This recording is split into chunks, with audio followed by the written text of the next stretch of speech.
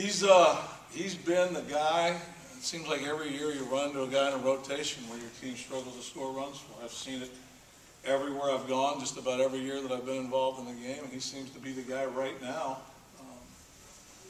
You know, he gets out of the hornet's nest in the first with all that went on to give up one run, settles down, then he gets out of the sixth also in another sticky situation and gives you 7 innings and only allows 1 run. It's an excellent outing.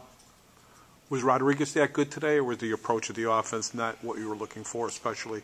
Well, Wandy Rodriguez, if you'll check, his history, he's very capable of throwing a very good game. He was able to get the ball glove side for strikes. Curve ball was very good.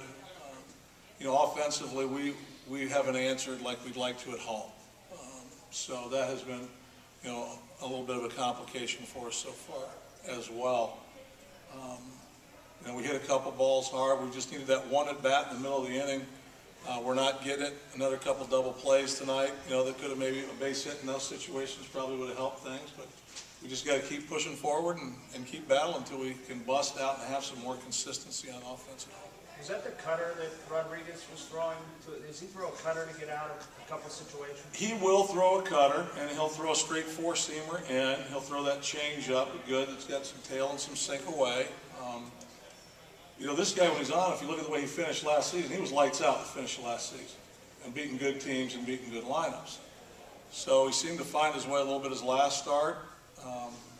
He pitched effectively. He threw strikes. He used both sides of the plate. He pitched up and down. His breaking ball was keeping guys off his fastball. And then when you can throw a breaking ball, then get your fastball in tight on people, it's a little bit of a challenge.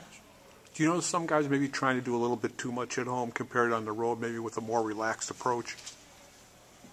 Well, I really, I don't know, Paul. I know they want to play better at home. I know we want to win more games at home. This isn't the way we've drawn it up, but theoretically we probably wouldn't have been able to draw it up the way we've done on the road. We just need to keep playing ball, focus on the game we're playing today, get a couple better at-bats in key situations. That hopefully will bust things open, loosen guys up a little bit. Thanks, Clint. You're welcome.